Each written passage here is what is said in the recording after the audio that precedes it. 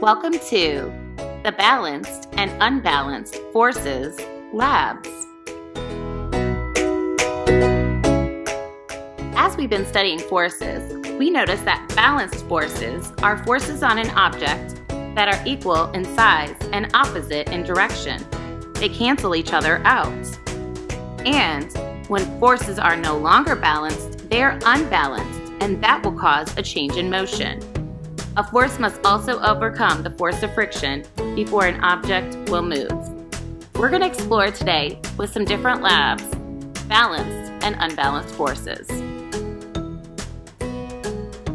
Lab 1, the Balancing Toothpick. All right, let's look at our materials for the Balancing Toothpick. I'm using a salt shaker and it's got that hole in there. You can use something else that you can put a toothpick in. So you need 2 toothpicks. And then you're going to need 2 forks. Put 1 toothpick into your objects like the potato or your salt shaker. And then you're going to take both of your forks and you're going to mash them together so they stick together like that. Put that other toothpick between them and balance it on your finger.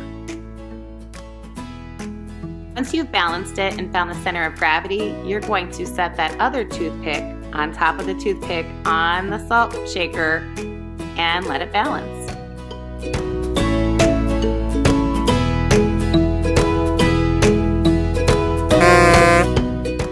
Okay, this isn't so easy. I'm going to keep trying.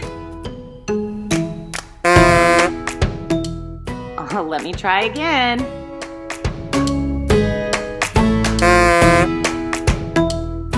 Another try. And another one. Am I ever going to get it?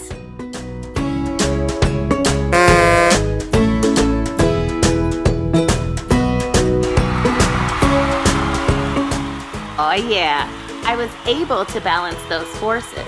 First I found the center of gravity on the toothpick that is connected to the forks, and then I was able to set it on that stationary toothpick in the salt shaker. How else could we do this?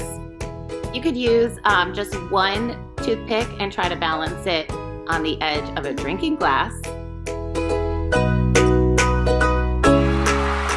This lab is not the easiest one to do, but it's really cool when you do finally get it. And you can see those balanced forces. They're on that object and they're equal in size and opposite in direction. They're canceling each other out. It's time for Lab 2, the Balancing Toys.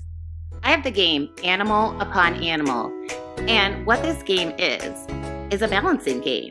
It's full of a whole bunch of wooden animals, and you have to start with the alligator, and when it's your turn, you have to put an animal on. It has to either touch one that was already there or be on top of one, and if you make it fall, then you lose. So this is kind of like Jenga or some other games that you might know where you're having to balance so you can win. You don't have to have this game to do this challenge either. You could use other objects to do this lab, like coins or dice. Candy like Smarties would work really well too. So what you're trying to do is balance all of these and get those balanced forces, and then you'll sometimes notice when they unbalance because that's when they fall.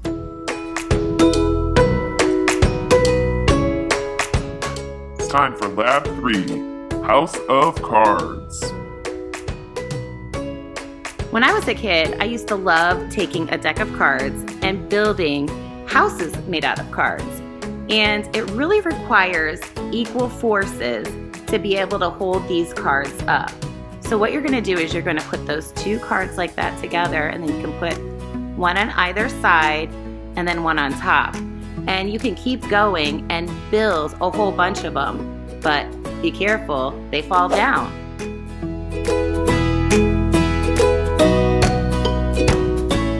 When these cards become unbalanced, look and see what forces cause them to become unbalanced.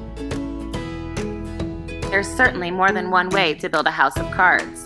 This style right here is similar to what I'm using, but it's a little different. And it went up to make some sort of pyramid. There are some people that can make really impressive houses of cards. Like this guy made a whole bunch of skyscrapers made out of cards. Wow.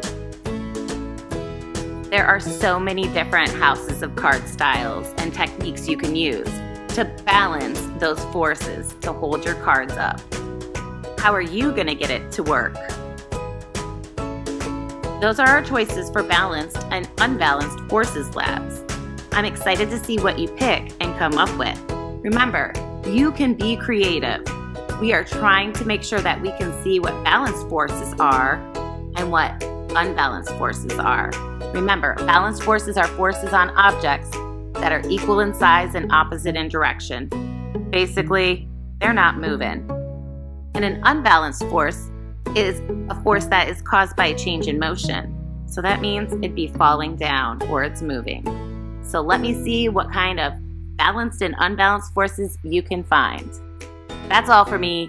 Take care. Peace.